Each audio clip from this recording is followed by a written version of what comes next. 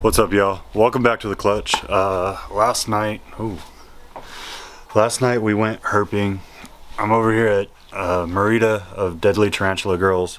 We also worked more with Venomous last night. If you want to see the training that I'm going through, jump over to her channel. I'm gonna start integrating that onto this channel a little bit for y'all, and you'll get to see some of the stuff that I'm learning and what I'm going through, so that you learn yourselves. Not that I would think that counts as hours. You definitely need to do it all yourself and be there firsthand and kind of experience how your body reacts and stuff like that. But I'll show some clips throughout this as well of what we did last night and what we found while herping. And right now we're going to go through and we're going to look at some of the unique animals that I really love coming here to spend some time with and enjoy. So come check it out.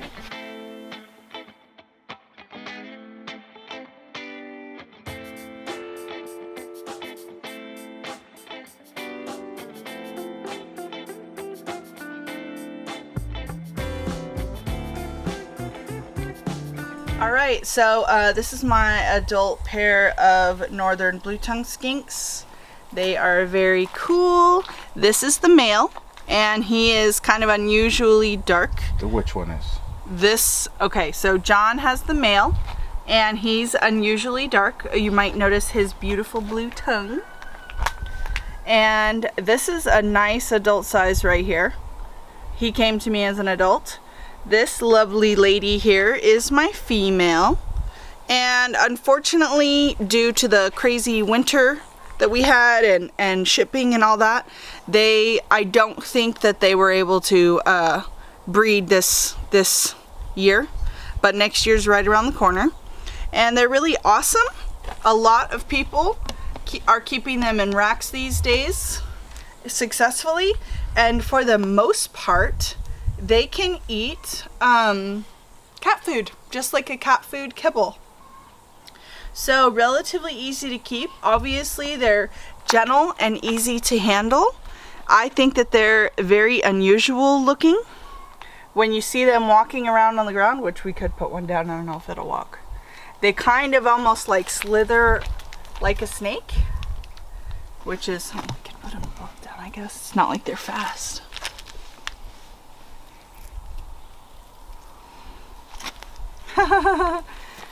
And so you can see they almost locomote more like a snake. It's sort of like they just use their legs to sort of push them along. And they're an animal I enjoy working with.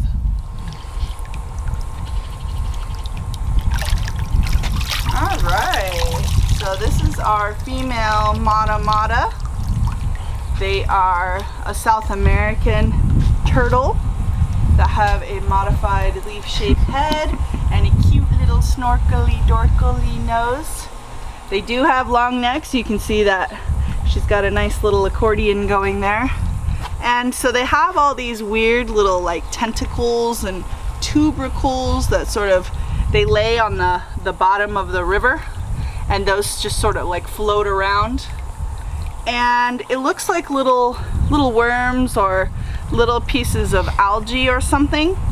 And then they actually have a really big mouth, which is why they always kind of look like they're smiling. They open that mouth and just vacuum a bunch of fish up, and she's really cute. So they lay on the bottom and just stretch their necks out and do the big snorkel nose. And so they don't like super deep water because they like to be able to just stay on the bottom. She's sticking her neck out. Oh, okay. So that's called turtle water, and it comes out of the back end sometimes.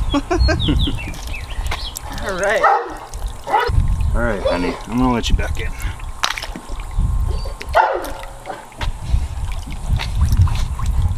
Alright, so this is a Woma python. Some people might mistake it for blackhead, which is the other prevalent Australian python. They look somewhat similar. This one is blue right now, so it's not looking its best. They're known for having a saucy temperament, and this one was being a little bit It was definitely showing its attitude. Yeah, it was. This one was being a little bit skittish when I was pulling it out of the tank. But this is an animal, I really love the color. When I see this animal, I can visualize it in Australia, in the outback. And I like keeping them.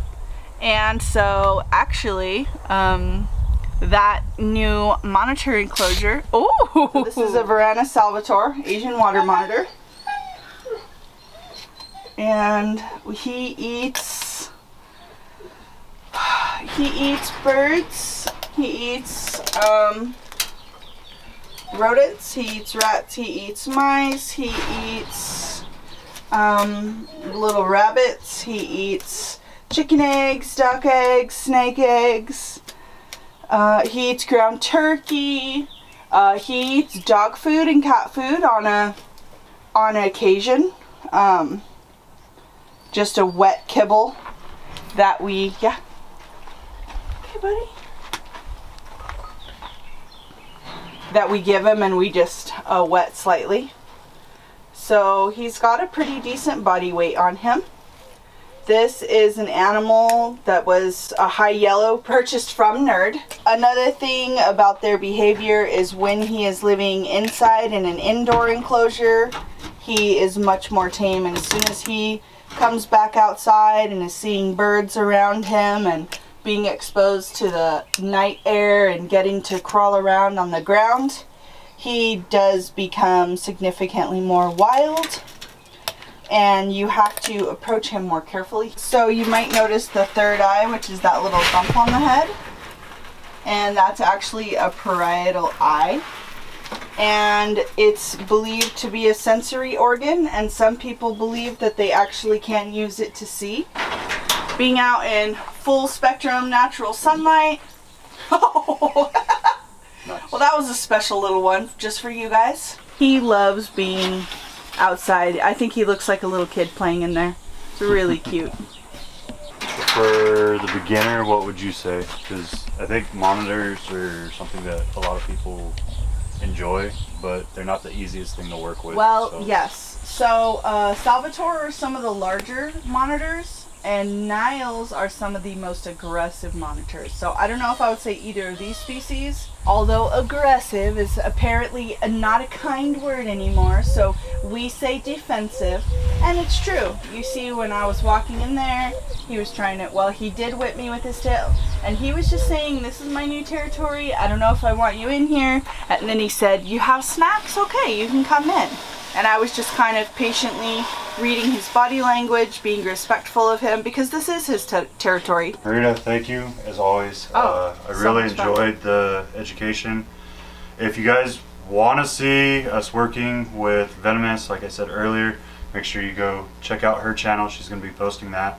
And then I'll show you a couple of clips of what I was able to capture of our herping trip last night. And make sure you go over to her channel in order to see the other half of it. Alright guys, we're gonna run down this cut, and I'm out tonight herping with Marita, and hopefully we'll find some stuff for you.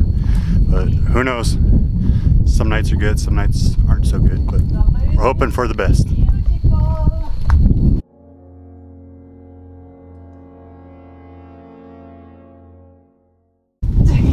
So we've got a coach whip here, and yeah, you gonna come and get me? Alright. This is a really beautiful one. Nice and tan.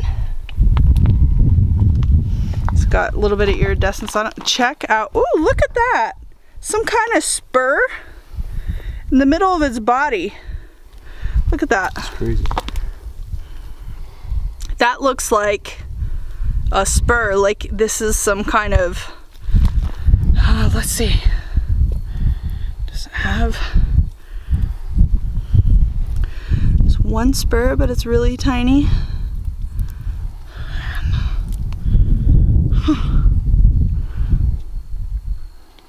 Weird. It's also got some scars on its body. Check that out. So this is a wild snake. Ooh, yeah, there we go. Nice. That's some coach whip. That's what you want to for see. ya. Yeah, you gonna get me? You just mussed on your own face, you dork. All right, we let this guy go on his way. See ya, buddy. It's pretty cool.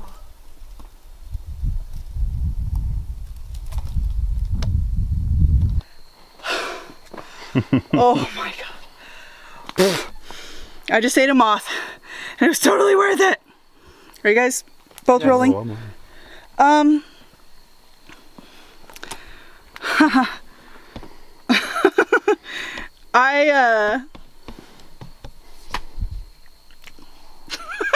not gonna cry. This is a pretty rare locale of ALTURNA. You can see it looks like the only orange on this is that tiny little spot at the top of the head.